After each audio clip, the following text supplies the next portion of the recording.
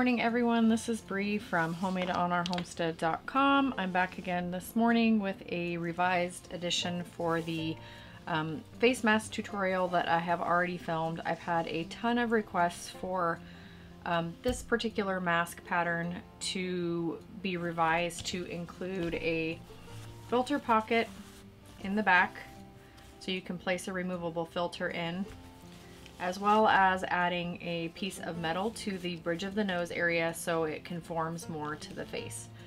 So I've taken the last couple of days and revised the pattern per all your requests. I'm also trying to address some other issues. People said that there was too much glare from my sewing table, so I have my other sewing mat on here. So let me know in the comment section down below if there's any other things that you guys want to see, or any other issues you're noticing with the video quality, and I will try to get those addressed. So for now, we're going to go ahead and we're going to go over the revisions I've made to this mask pattern. If you haven't checked out the first video of how to construct this mask, I'll go ahead and put a link in the description box down below, as well as put it up in the cards. I'm not going to make this mask from start to finish as far as the straps are concerned, so if you want to know how to make these straps, refer to the first video. So for now, we're just going to go ahead and get started doing the revisions for this mask pattern, again to include the filter pocket in the back and the piece of metal over the bridge of the nose. So to get started, you're going to want 3 pieces of your main fabric cut to 9 by 7 inch dimensions. Now if you use the dimensions from the previous video, which were 10 by 7, those will also work. For this mask, I was making it for somebody in particular and they asked for it to be a bit smaller, so this one was cut to a 9 by 7. So you're going to take 3 pieces of that fabric cut 9 inches long by 7 inches wide. You're going to start off by taking 2 of the pieces and you're going to lay them right sides together. Now all this is going to do is get us started making that filter pocket for the back of our masks. You can pin this in the 4 corners or around the edges if you want. This part is optional. Once you have the 2 pieces of fabric facing right sides together, you're going to go ahead and fold it in half lengthwise and just give it a little quick press with the iron. This is just going to indicate the center of these 2 pieces. So I've pressed that. So if you open it up, now you can see the nice pressed seam down the center. You're going to start at the top and you're going to sew down on both sides, leaving about a 2.5 or 3 inch opening in the center of the mask. Now this is going to create the pocket for the removable and replaceable filter. Don't forget to backstitch at the top and at the end of each line of stitching just to reinforce it. This part of the mask is going to be tugged on a little bit because you're replacing a filter. So it's important to make sure that you reinforce your stitching. You leave that gap in the center, cut your threads, and start sewing again towards the other end, making sure again that you backstitch at that opening. Now as you can see, you've sewn the seam through the center, leaving an opening in the middle. Now you're going to go ahead and take your fabric. You're going to fold this side up to your line of stitching. You're going to fold this side up and you're going to give it a press. Then you're going to do the same thing to the other side. Okay, so now we've gone ahead and we've pressed these 2 pieces that we just stitched together, leaving the opening in the center. We've pressed them wrong sides together on this side, wrong sides together on this side, creating this opening in the center. I'm going to go ahead and top stitch about a 1/4 inch away from the center seam on this side as well as this side, and this is just going to reinforce this pocket opening that's going to have a lot of tension on it. If you don't want to do this part, you don't have to, it is optional. Go ahead and turn. And so a 1/4 inch away on the other side from that center seam. Go ahead and trim up your threads And if you end up with your completed mask and the opening for the filter is less than 3 inches, it's not a big deal. Most of the filter material that's going in these is super flexible and will be able to be inserted regardless. So once you have all your threads trimmed up, we're going to go ahead and put the mask together. Okay, now that our threads are all trimmed up, we have our back of our mask with our filter pocket opening on it. We're going to go ahead and take the third piece of fabric that we have, and we're going to lay that right sides facing up. Now again, if you didn't catch the first video where I showed you how to make these straps, go ahead and watch that video for this part if you need to. So these are the straps that I have completed for the other masks. I have tied knots in the end of them. This is just, again, to help with the fraying. So you're going to need 4 straps that are cut 20 inches long. Now, sewing these straps, if you miss the dimensions, they're 20-inch long pieces of fabric that are 2 inches wide, and I create essentially this piece of bias tape to make the straps myself.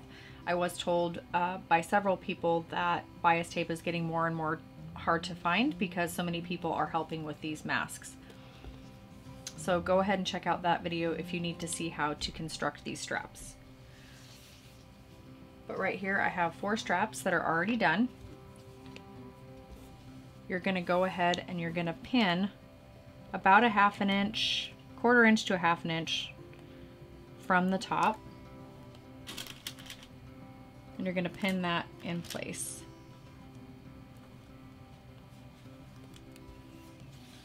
You're going to do it with the raw end facing this raw end here, with the long piece of the strap facing towards the center.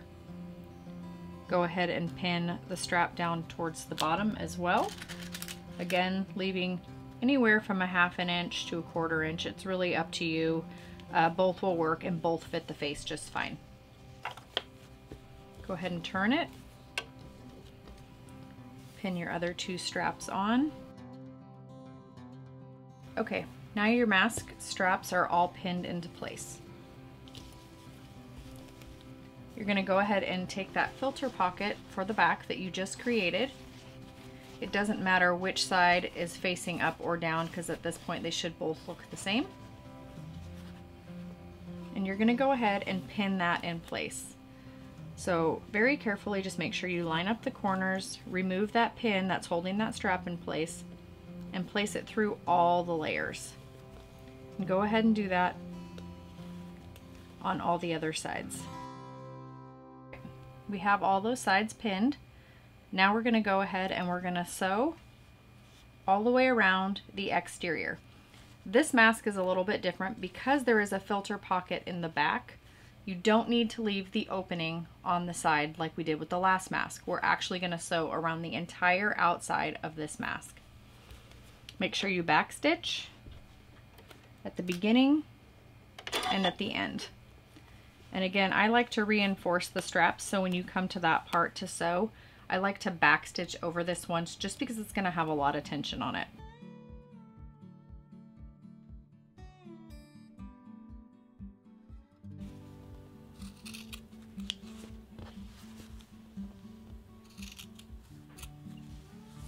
So now you've finished sewing your mask. Now we're going to turn it right sides out.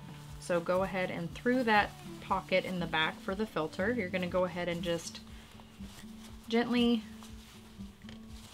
ease your mask out.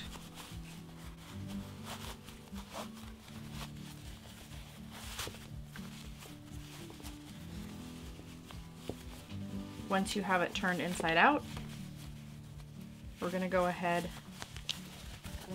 and use whatever instruments you have to kind of help force the corners out. I've heard people saying crochet hooks, which is an awesome suggestion if you have one. Chopsticks. I was just using scissors before. I do have a handy little tool that I sometimes use as well. So go ahead, poke those corners out, and then give it a quick press. Okay, so we have our seams all pressed open, nice and flat. The next thing we're gonna do is we're gonna create the pleats before we add in the piece of metal into the noseband area of our mask. So we're gonna go ahead and take our mask and we're gonna fold it in half and just give it a quick press. This is just gonna create a nice center seam that we're gonna use to go by when we create our pleats. Okay, now that we have pressed all of our seams out, our mask is laying nice and flat. We're gonna go ahead and flip it over so the filter pocket is facing up. Fold your mask in half and then give it a quick press. This is just gonna kind of give us a control line to go off of when we're folding our mask to create the pleats. So give this a quick press. So that way when you open up the mask, you should be able to see your pressed line. Take the top edge of your mask and you're gonna fold it down so your fold meets that seam line that you just created with your iron. And then go ahead and give that a press as well. Okay, so there's your top fold. Now you're gonna go ahead and take that and kind of fold it back over on itself, just making those accordion folds. When it's folded and pressed, you want it about 3 to 3 1/4 inches. Gonna want to go ahead and press these in place. And this is what it should look like after you've had your seams all pressed. Now we're gonna go ahead and we're gonna insert the wire for the nose bridge of our mask. So you're gonna turn it over and open it up. Now for this mask, I did use a piece of pipe cleaner, but you can really use whatever you have on hand.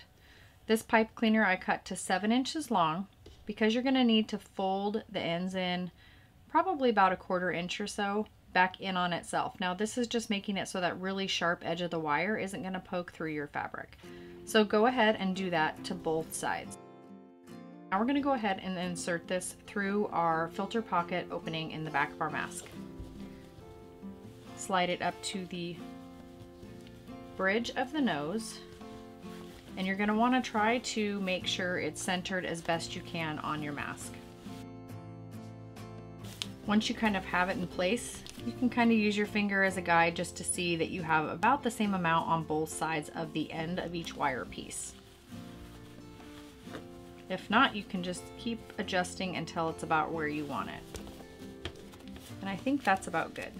You're going to want to push that wire up to that top seam as much as you possibly can. Then we're going to go ahead and sew down, creating this tube for the wire to rest in. Now we've sewn our channel for the piece of wire. Now we're going to go ahead and make just a quick short little seam on this side of the wire and on this side. And this is just going to make sure that the wire sits nicely in place and it doesn't shift from this end of the mask to this end of the mask.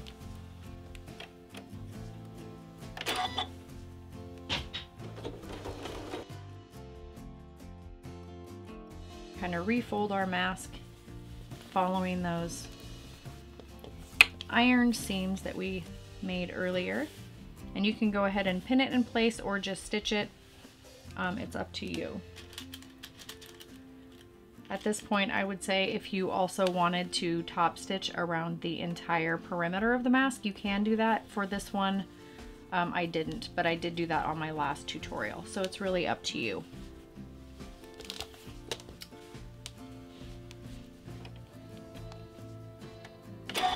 I like to backstitch over the areas where the strap is just to reinforce this a little bit, as well as the area where the pleat is. I backstitch and go forward, backstitch again in this area just to really reinforce that area that's going to be tugged on a lot. And your mask is now completed. And that's all there is to adding a simple filter pocket to the back of your mask, as well as a piece of metal in the bridge of the nose. These masks are still 100% washable. All right, and now our mask is complete. We have a filter pocket in the back for a removable filter. The mask can still be washed. We put a piece of metal in the bridge of the nose so it conforms more to the face. The ties are about 19.5 inches long from the mask to the end. So this is plenty of room to be able to tie for a male air. So the ties are long enough to use for a male or a female. I did make, again, a little knot on the end just to keep the ends from fraying, but there you go. There is a revised edition of the surgical mask with the filter pocket and the metal for the bridge of the nose. So I really just wanted to get this out as quickly as possible for you guys who've been asking for a revised edition of the surgical mask. I hope you found this tutorial helpful. Thanks so much for watching.